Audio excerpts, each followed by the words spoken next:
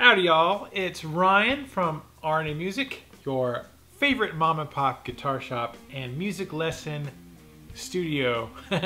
Deep in the heart of Canton, Texas. That's where I'm at right now today, and it is New Stuff Day.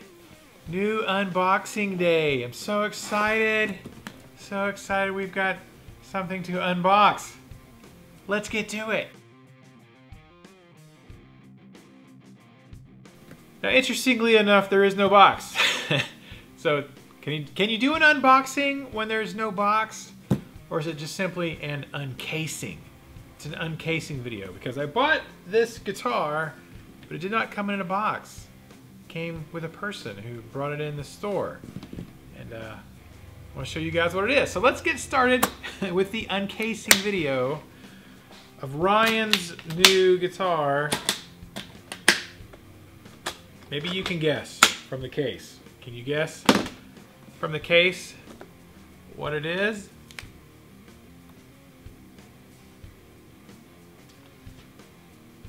Any ideas? Well, it is a Gibson USA guitar. Oh, so lovely. You may have already seen it in our vlog video, but here it is. It is a lovely Gibson Les Paul Standard. So dang excited. I can't even right now. This is a lovely, beautiful 1996 Gibson Les Paul Standard in wine red. How magnificent is that? And it is in wonderful condition, excellent condition, I would say. Very, very, very minor scratches or buff marks or, you know, finish issues. Very, very, very minor. So it's in excellent condition. So excited. Now you might be thinking, Ryan, these didn't come with black pickup rings and a black pick guard. They came with cream pickup rings and a cream pick guard. And that would be true. And I actually have those right here, right now in the case. I got them all bagged up. It is the cream pick guard and cream pickup covers. But the previous owner, I assume, wanted to go with black. And so now we have these black pickup rings and black pickup covers. So I think I'm actually going to leave it black for a while. I might, you know, go back and install the cream pickup rings and pick guard. But I really like the black, and there's a fantastic reason for that. So very nice on the back here. Let's go plug it in, because I know that's what you want. All right, guys, so here we are. I'll do a little bit of playing for you and talk a little bit more about the guitar.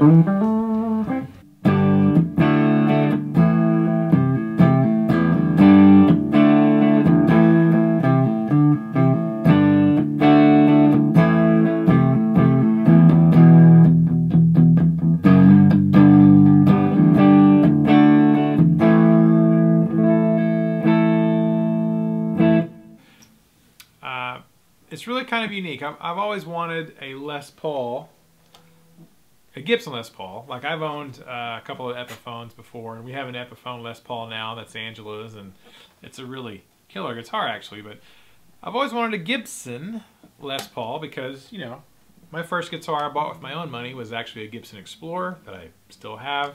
It's kind of my baby. But I could never find, you know, the right one. You know, Les Pauls are kind of funny sometimes. You got to find, you know, the right one in the right color and that feels right and is in the right condition and is at the right price. You know, and that's just never happened for me. You know, I've always wanted one, but I've never found the one. You know.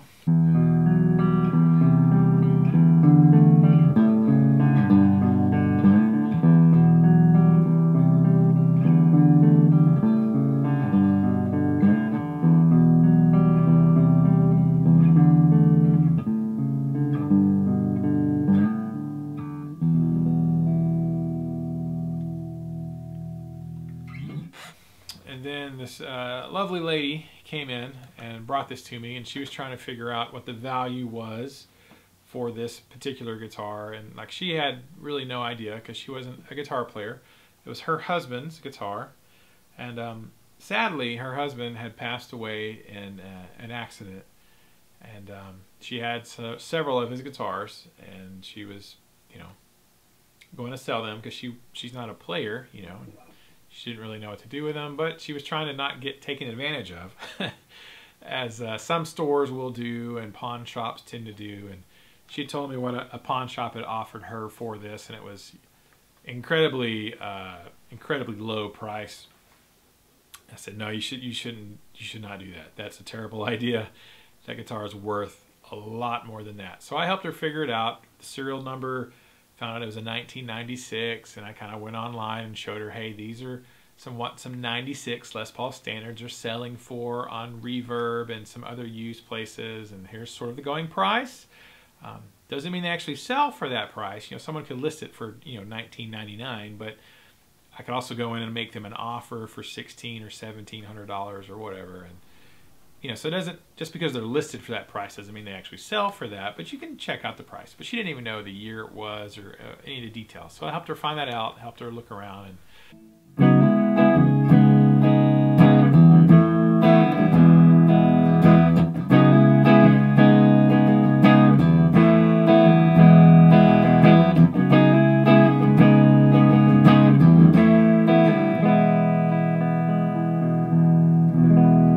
I, of course, was incredibly interested because it was the color I wanted. I always wanted a Les Paul that would match my Gibson Explorer.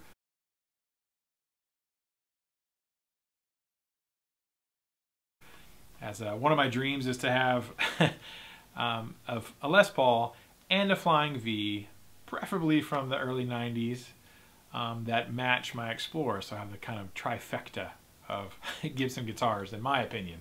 The V, the Explorer, and the Les Paul. And so I immediately, when I saw it, was like, hey now. You know, but I just told her, hey, this is what they're going for. That is ridiculous what the pawn shop's offering you. You could get more for it if you want to sell it online or all that. And she didn't necessarily want to go to the trouble of listing everything online and all that. And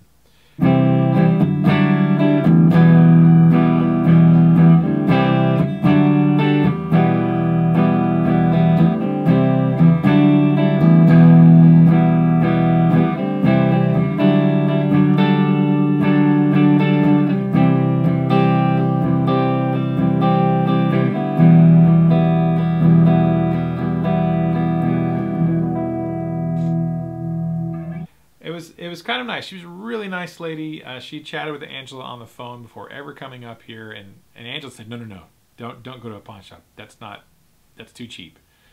You know, and we kind of, Angela and I kind of threw out a number to her that I'm like, you know, this is what a store should probably pay you for it, because they have to resell it. You know, obviously, if you're taking it to a store or someplace that's going to resell it, they have to buy it at a price they can resell it and make some money at it. But you know. But she came in and she kind of had to wait and watched while we were teaching lessons to some young guitar players, and so she was out there tapping her foot, kind of watching us teach, you know, that's what we do here. We're keeping the music alive for the next generation. And then we had a long chat and talked to her, and she says, well, you seem like you might be interested. I'm like, oh, I am.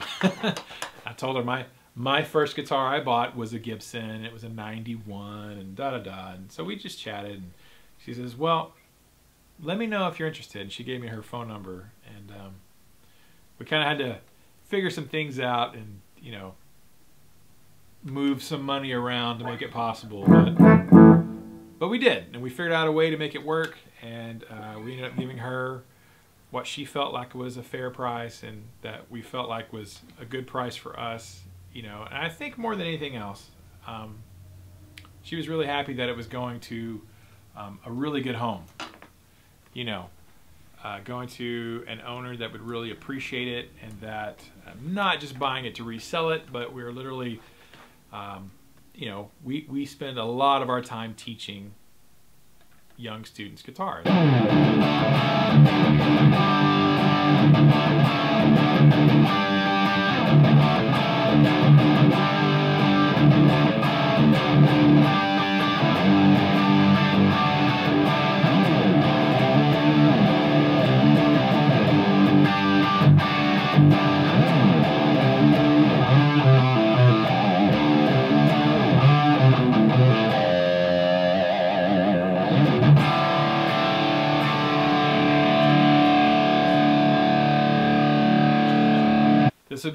This will be a guitar that I use in lessons and at student recitals and band practices, and I've already used it on one little recording session with Paul, the bitter bass man.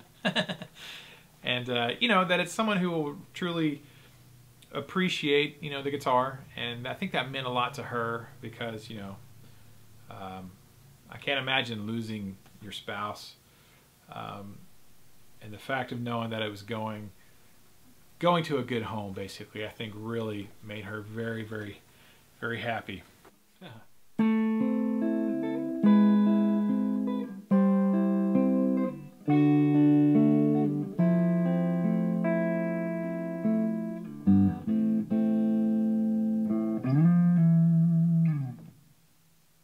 And of course, we are extremely happy. I feel very honored. Her husband was a Vietnam veteran, and you know, a lot of people loved him. He was a good guy, apparently. His name was Myers. And so now I am the lucky caretaker of his guitar, and it will definitely be loved and appreciated. Everything was so interesting the way it fell together.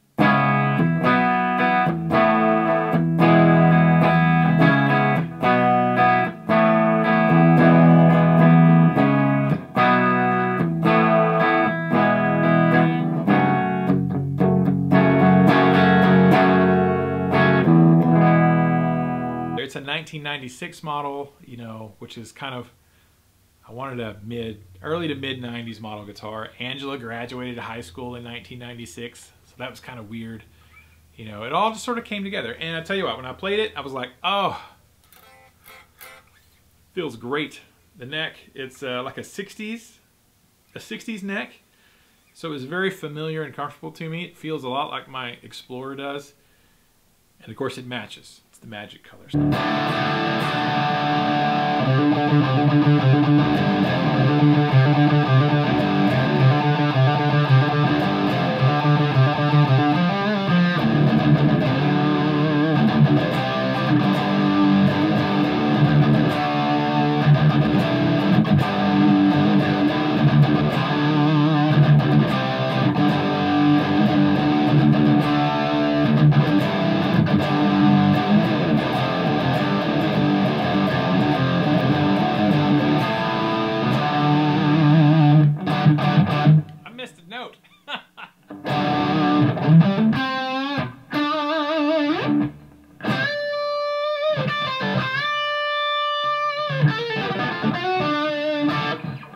Yeah, I'm very, very excited to own it now, and I'll be using it in videos, doing some comparison videos for you guys, and just be playing it a lot, I'm sure. And, we'll do some playing.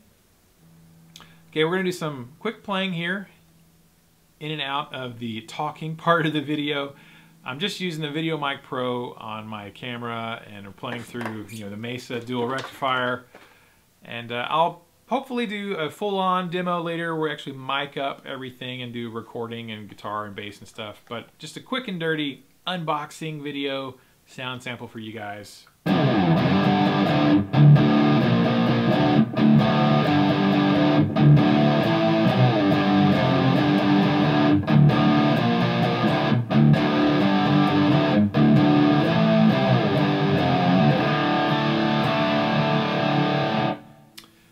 Alright, so thank you guys so much for watching this unboxing, uncasing video of the new Gibson Les Paul that we have. And yeah, you'll be seeing a lot of it in coming videos and pictures and such on our Instagram page. So be sure and go check out the RNA Music Instagram and subscribe to our channel if you haven't already. And until then, keep the music alive. Music needs you, and we need the music, and we need to keep it alive for future guitar players and the next generation of guitarists. All right, thank you guys so much. We'll see you in the next video. So excited.